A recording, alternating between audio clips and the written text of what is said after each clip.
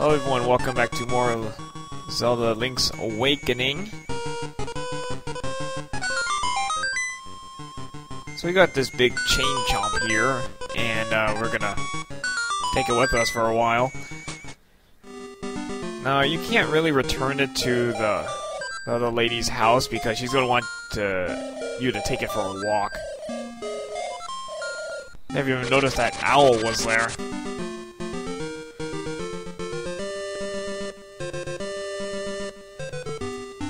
This is the camera house here. I don't think we can do anything right now.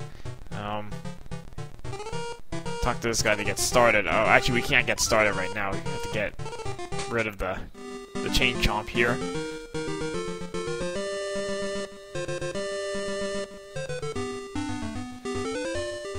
But we're actually going to need to take this thing with us. As you'll see, it'll be quite handy.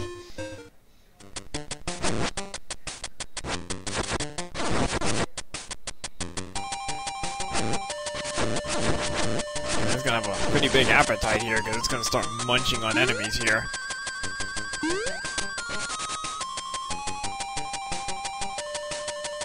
Which is always good for you. You know, you got an extra ally here to take out these enemies here. The telephone house here. This is where you can get clues in the game if you're stuck. I mean, the clues in there are about as blatant as you're gonna get. Basically, they tell you exactly where to go. So, if you're lost, you can always go to that, but, you know, everybody kind of know what to do here.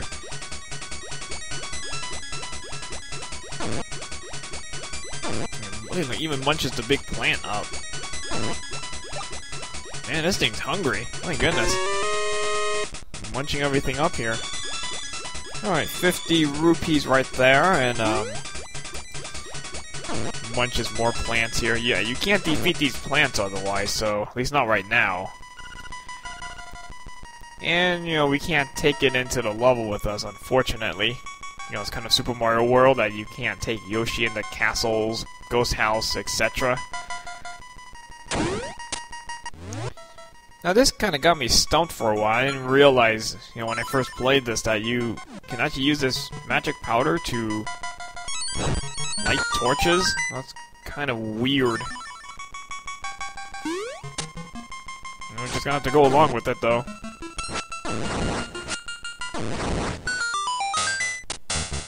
Okay, pick up a key there. Down here we find... Oh, look at that, a Shy Guy. Yeah, more Mario references here. Now, the Shy Guy kind of moves opposite of you. So to attack it, you just use a spin attack to get it from behind.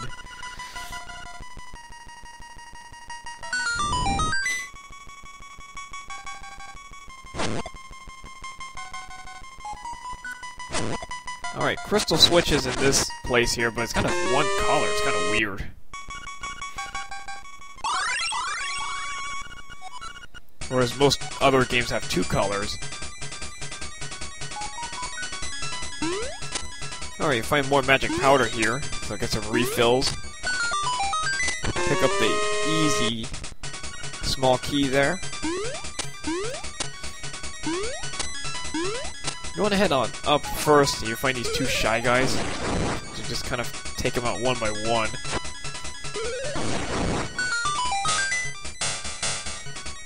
And let's go back and get that key really quickly here.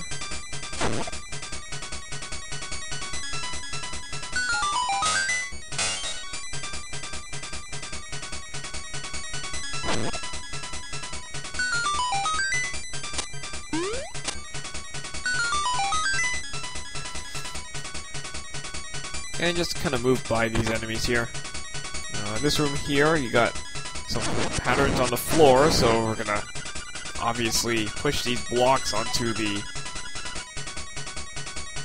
decorated floor designs here. Now the game is a little bit annoying in that if you don't have a certain item, it's gonna keep saying, oh, you can't do this yet because of this.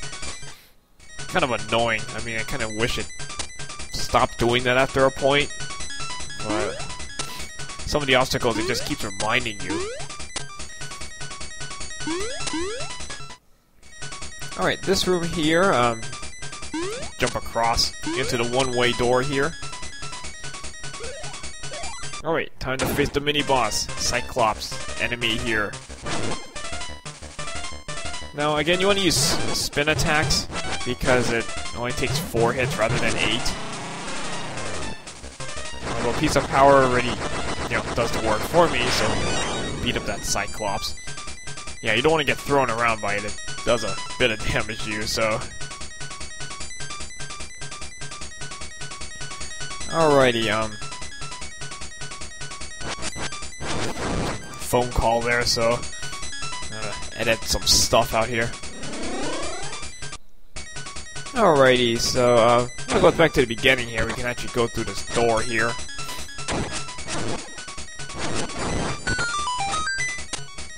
There's really nothing much here, so really not significant if you missed this. You only find a stone beak here, but yeah, that might be helpful.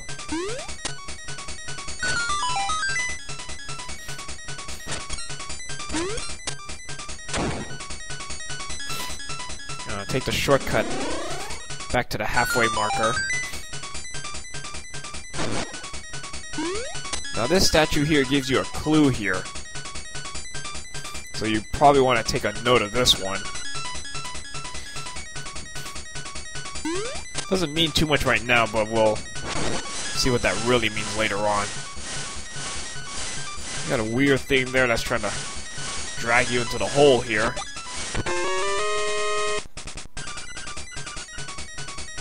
Pick up the map and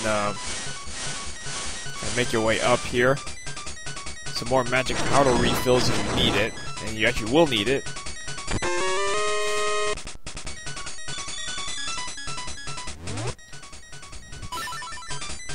If you head over to the left here, you find what looks like Boo Diddly.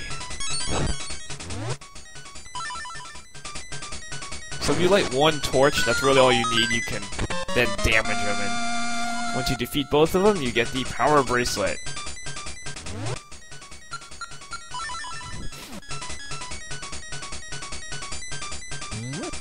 Now note, Link can pick up these pots really quickly, and that's only because he's got the piece of power. Normally you don't lift pots that quickly.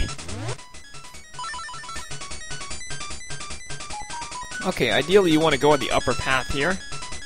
If you got the switch going the other way, then you just go on the bottom path and lift the jars and make your way to the top. No big deal. But basically you want to make your way towards the top.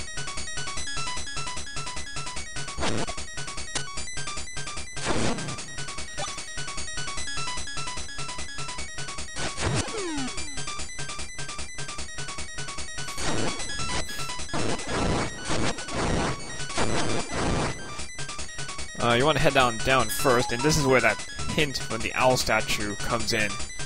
So you want to first take out the rabbit here. I don't know what they call it, Pole's voice, but you need to use a jar to take it out. And then you take out the bat, and then the Stalfos goes last here.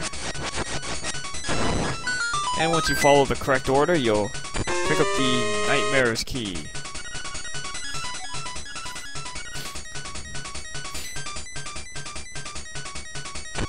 Alright, moving on to the right here.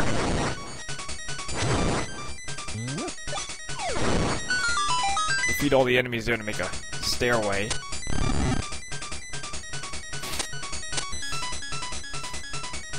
Now you need this jar here to kind of weigh down this platform.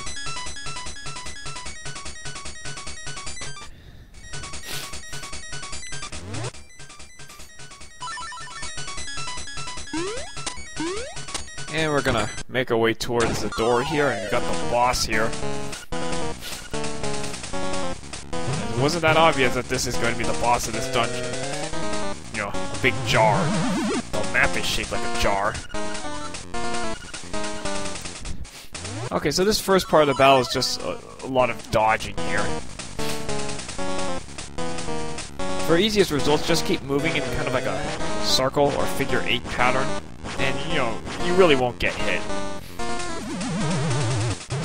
and then just hit the jar with your sword. And then you just pick it up and throw it into the wall. You gotta do this like 3 times here.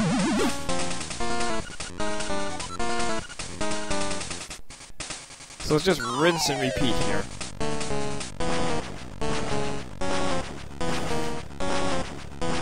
As long as you keep moving, you shouldn't have a problem dodging this thing.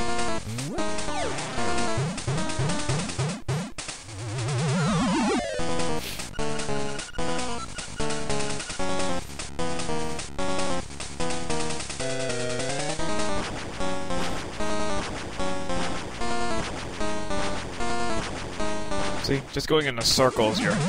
Very easy way to defend yourself. After you break the bottle, then switch to your feather. If you don't have a piece of power, use spin attacks here. And then use your feather to dodge at that point.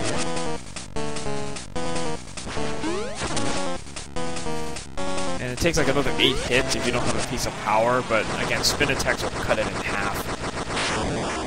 Okay, I still have to totally pwn that. What was a genie in a bottle or something? Alright, another instrument here for us, so we are making good progress.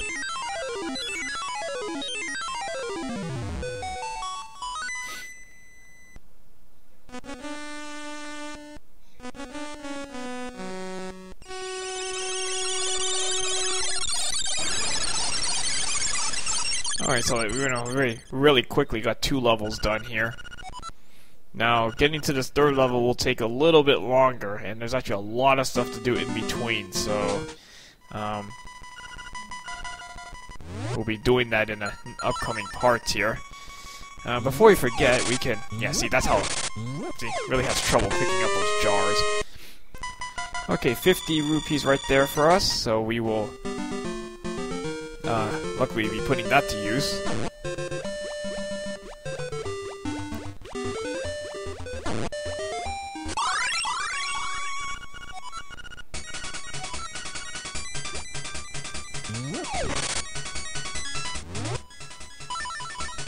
Okay, we need to make our way back to town here.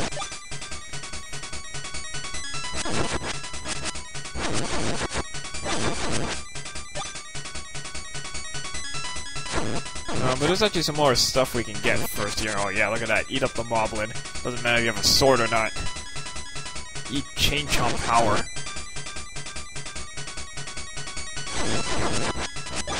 I don't think there's anything down here. At least with dead end here.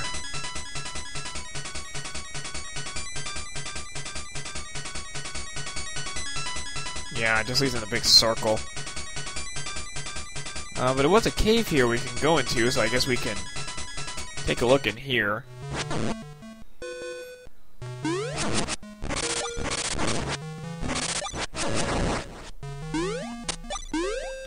Alright, once you can get to this chest here, I think this has another, ooh, 50 rupees. I thought it was 30, but 50 rupees. And you need the bracelet right here to pick up these little skull things. Get rid of these things. Pick up our 4th piece of heart, and that'll give us a new heart container. Alright. Alright, so in the next part, we'll actually give back our Bow Wow here, and then we can start exploring further. Alright, see you guys later.